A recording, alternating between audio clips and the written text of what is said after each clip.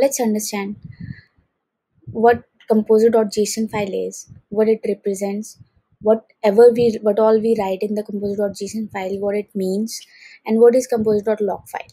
So whenever we have or we download any project based on Composer, it comes with two files called composer.json, composer.lock.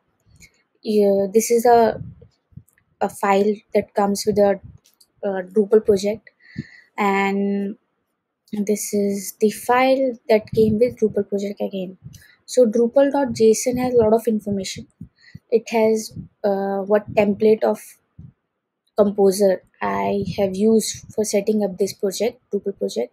So I've used Drupal recommend project, description, type of license, type of project, other information, other repositories required, conflict, extra. So I'm going to explain everything to you. So before that, let me show you a basic command. Few commands which are required to download a module. So let's suppose I have contributed a module called, so this module is basically it provides integration with AWS service called CloudWatch Logs with Drupal. So if I want to now this module is simply saying that it has dependency of which library. It has dependency of AWS library. So in order to make this module work, I would have to download this library individually. But if I am working or I have Composer set up, so in that case I would simply go and run composer require the name of my project Drupal slash AWS CloudWatch Logs, and it will download that library for me. Okay, so let's see that. Okay, so you can see that it has downloaded this module, Drupal key, this mod library, and this library. Let's see if it has downloaded the module for me.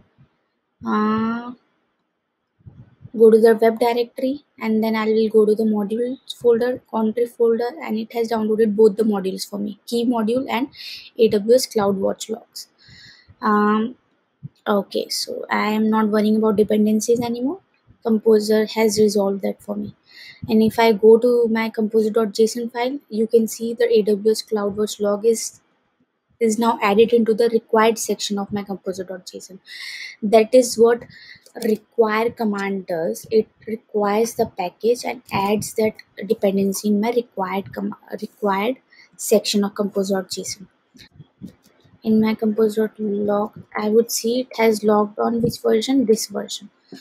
So composer.json file is the file which lists the basic information of my about my project, the name, description, license, what packages repository it is dependent on it, and what all dependencies are required for running this or for setting up this project.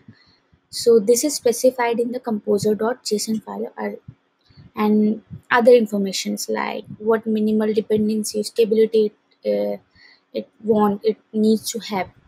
Other information like the structure of my project, like where my core is going to be, if my library module where it should be downloaded into. So everything is listed about my project in the composer.json file. Now composer.log file is for maintaining the logged version of all the packages I have required in the composer.json file.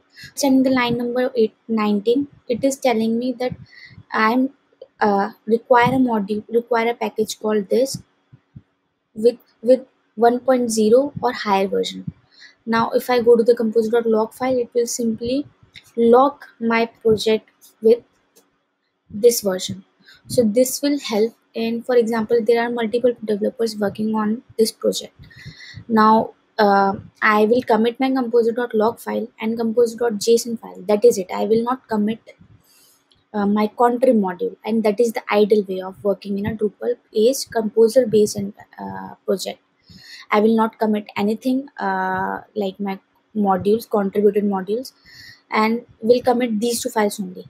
So after taking pull, the other developer will simply run composer install, um, and this will that person or the developer will get the logged version of that package, whatever is logged over here. So if the version is logged something else, so that developer will get that version of this project only. So composer.lock file helps in maintaining or locking the version of projects.